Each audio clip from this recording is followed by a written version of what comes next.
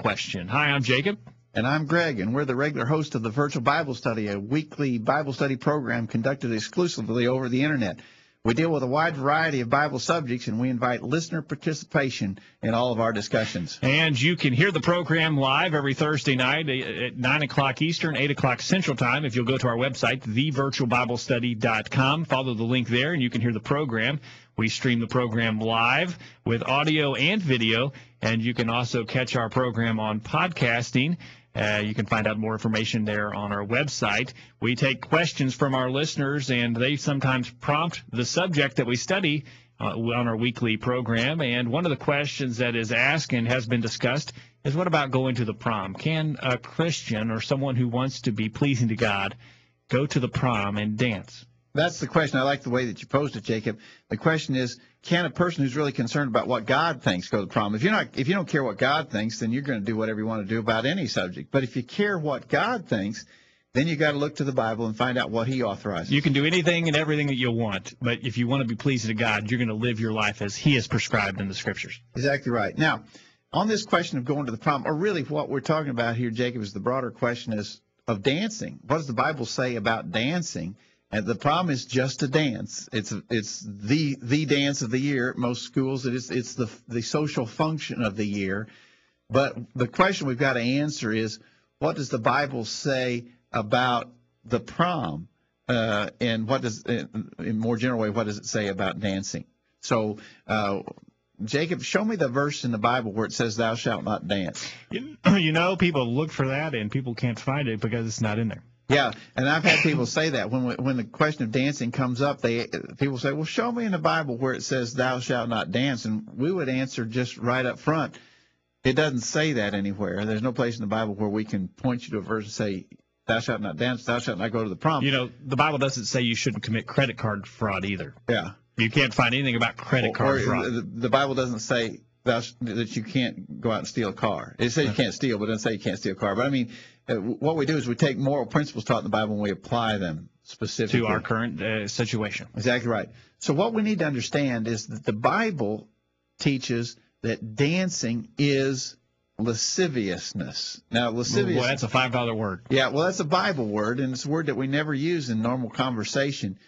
But it is an important word that we need to understand, because I want you to notice in Galatians chapter 5, beginning verse 19, the works of the flesh are manifest, which are these: adultery, fornication, uncleanness, lasciviousness, and it goes on to mention several other, including drunkenness and so forth. And it says, "Of the which I tell you before, as I have told you in time past, that they which do such things shall not inherit the kingdom of God."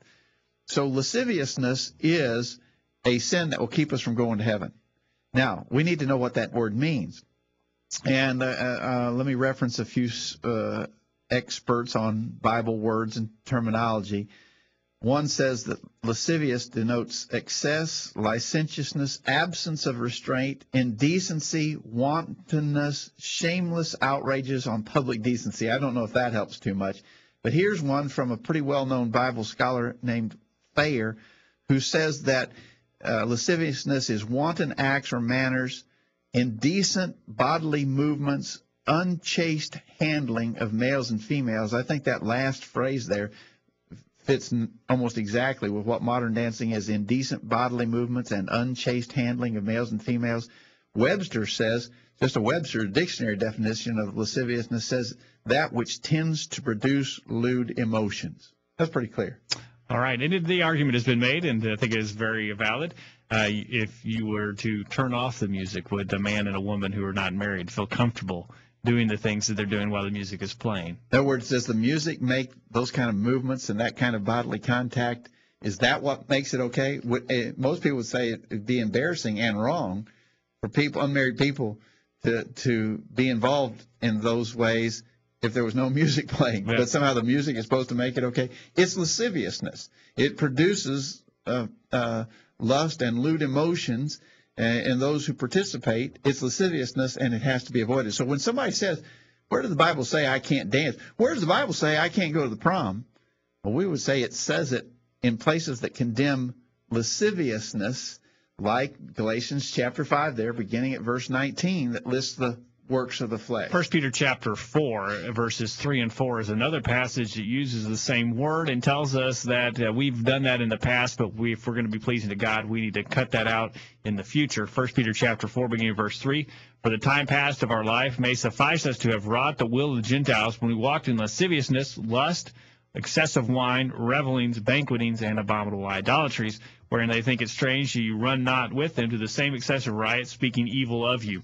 There are two words there, Dad, that really are pertinent to this discussion: lasciviousness and lust. Those things were how we lived before we were Christians, but now that we're trying to live for God and how He wants us to live, those things cannot be a part of our life.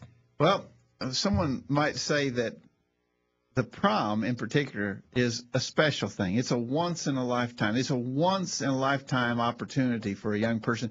Maybe it'd be okay to make a special exception for the prom since it only happens once in a person's life, and maybe we should just take the opportunity to do that since you don't have that. I tell you what, I think that probably is true. It's a once-in-a-lifetime opportunity, but for those who are interested in pleasing God, think of it this way. It's a once-in-a-lifetime opportunity to take a stand for what's right, to stand up and do a right thing and set a proper example. It is a once-in-a-lifetime opportunity. You're going to fail the test or pass it. I think that's a good way to look at it. There's some passages that tell us when it comes to being tempted and going to dances, including the prom, just going to put us in a strong place of temptation. We're supposed to flee from temptation. In 2 Timothy chapter 2, verse 22, it says, flee also youthful lust, but follow righteousness, faith, charity, peace with them that call on the Lord out of a pure heart. We're supposed to flee from things that would cause us to have feelings of lust in our heart.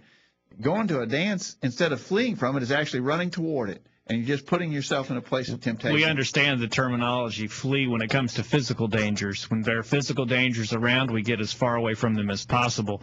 In spiritual matters, we need to do the same. And that is especially important for young people as they're tempted with those thoughts and those desires to flee from them, as the instruction to Timothy there in 2 Timothy chapter 2. One of our regular listeners to the virtual Bible study is Don in Antioch, Tennessee, and he writes concerning going to dances and going to the prom.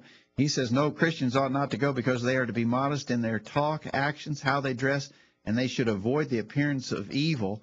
There he's alluding to 1 Thessalonians chapter 5, verse 22, which says, abstain from all appearance of evil. We're supposed to let our light shine. Matthew chapter 5, verse 16, in other words, set a good example. And those would be additional reasons why that a person interested in pleasing God should not go to the dance, should not go to the prom or any other dance. And I believe that's a clear Bible answer to that question. Well, that is what we look for on the virtual Bible study. We want to go to God's Word and find out what He teaches there for us so that we can live a life that's pleasing to Him, because we know that we can't make up the way of ourselves. We know that we need help from above. We need guidance from our Creator. And so every week on the virtual Bible study, we look to the pages of God's Word to find out His instructions for us, and we try to apply them to our lives. And we invite you to listen to the virtual Bible study every Thursday night on the Internet at 9 p.m. Central Time, 9 p.m. Eastern Time, 8 p.m. Central Time. And the address again is thevirtualbiblestudy.com.